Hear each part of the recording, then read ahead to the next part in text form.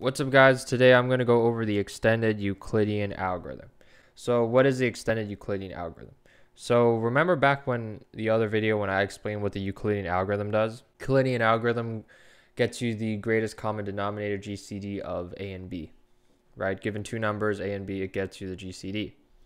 Now, you could actually represent this GCD as a linear combination of two other numbers of x and y. The extended Euclidean algorithm is going to be kind of like the Euclidean algorithm, except that instead now we are trying to find the coefficients x and y, such that if we multiply a by x and add it with b times y, we are going to get the GCD of a and b. So basically we're trying to find the coefficients that if you multiply them and add together, you'll get the GCD. So as an example, the GCD of 55 and 80 is equal to 5.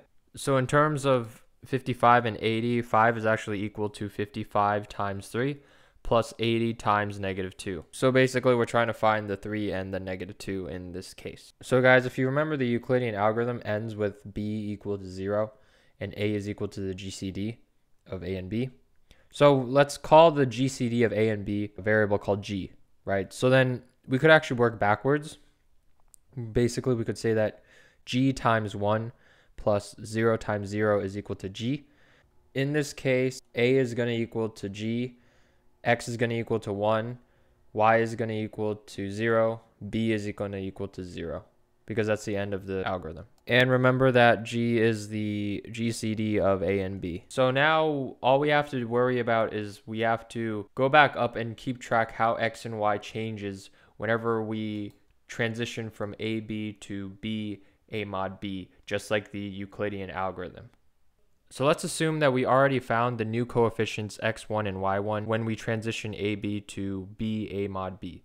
And let's just substitute that into the equation. So substituting the values into the equation, we get b times x1 plus a mod b times y1 is going to equal to g. We're basically trying to get this equation back to the original equation of x and y, of a times x plus b times y is equal to g. Since we know that the definition of modulus of a mod b is equal to a minus a divided by b floor times b, we are going to use this to substitute back into the equation of a mod b. So in the original equation, the GCD is equal to b times x1 plus a mod b times y1, right? Now, after substituting the definition of a mod b into a mod b, this is going to equal to b times x1 plus parentheses a minus a divided by b floor times by b times by y1. Okay, so now if we were to FOIL and rearrange the terms, we get g is going to equal to a times y1 plus b times parentheses x1 minus y1 times a divided by b floor. So now let's compare this equation with ax plus by. So if we were to compare the new equation of this new equation with our old equation, we would see that this x is actually going to equal to y1.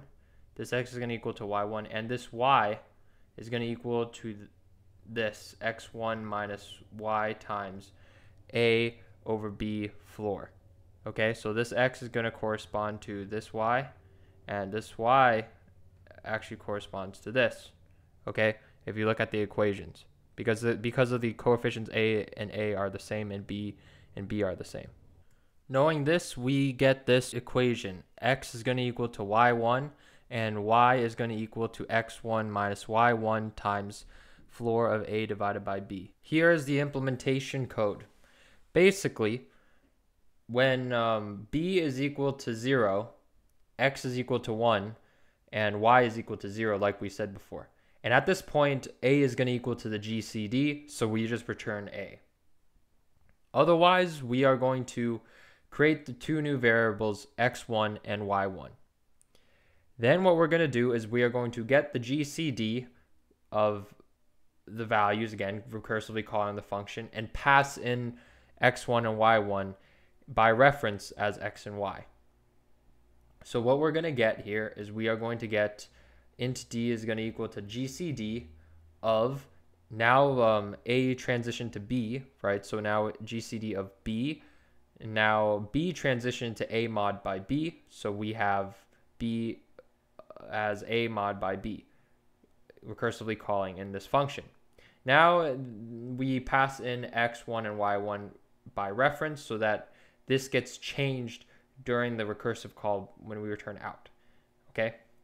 So now once we have the GCD of these new values of B and A mod by B, we are going to set, recursively change the values of x that was passed in is going to equal to y1, which is the values that we returned earlier, and y is going to equal to x1 minus y1 times floor of A divided by B.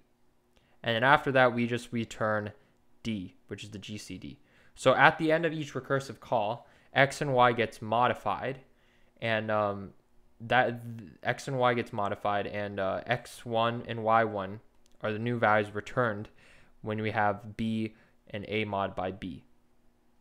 And that basically gets our x and y function coefficients for the Euclidean algorithm. I hope you guys enjoy this video. Rate, comment, subscribe. I'll check you guys later. Peace.